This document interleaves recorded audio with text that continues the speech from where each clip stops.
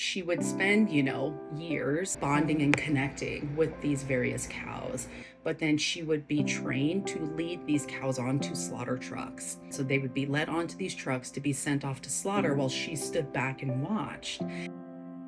And I remember when Maybelle first came, she did really well. Again, sweetest girl, kindest cow you'll ever meet, licked everybody. But then, once we got her acclimated and gave her space, you would hear her cry for hours and hours. And then she would lay down to rest. She'd get back up and cry again. We know that, she spent so many years having loved ones torn apart from her.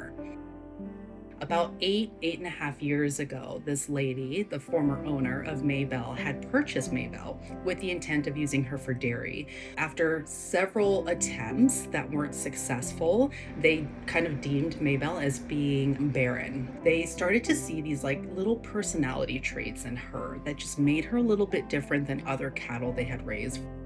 She was really social and really friendly. They decided that they were going to go ahead and just keep her.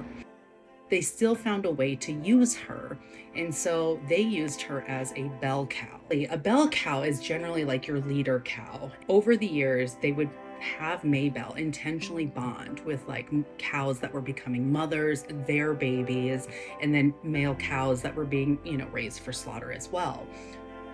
Cows are extremely social and they are very maternal, and they value those bonds and those relationships. Maybelle, who had just this incredible ability to connect with everybody, was really successful in being able to kind of steer the herd, right? Lead them to wherever they needed to go. And this is all under the guidance of that former owner. For me, though she was not physically, taken advantage of, the emotional impact of being a bell cow, when cows are separated, regardless of the relationship, they will literally cry and moo and just stand at the gate line. Or a lot of times for days, if not weeks, if not months, they'll continue to wait for that trailer to come back, right? Or that truck. Every day, every single person, staff member, volunteer, we would go sit out there with her and just hold her and pet her and try to give her as many treats to make her feel better. She really started to kind of come around, and she really started to flourish. She completed her quarantine. All of her tests came back where there were no concerns, any health concerns. Did the integration, and really that day, it was so exciting. We opened up the gates of quarantine and tried to get her to come over right on her own.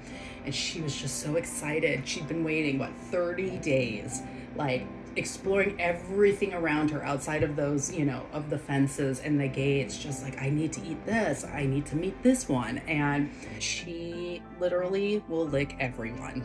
It doesn't matter who you are, your age, your background. She is ready to lick, to jump, to give kisses, everything. Anyone who comes here, they just walk away feeling different after meeting a cow that's so social, especially knowing her emotional history and that trauma that she experienced year after year. But Maybelle's just a joy, and she's thriving and doing really well.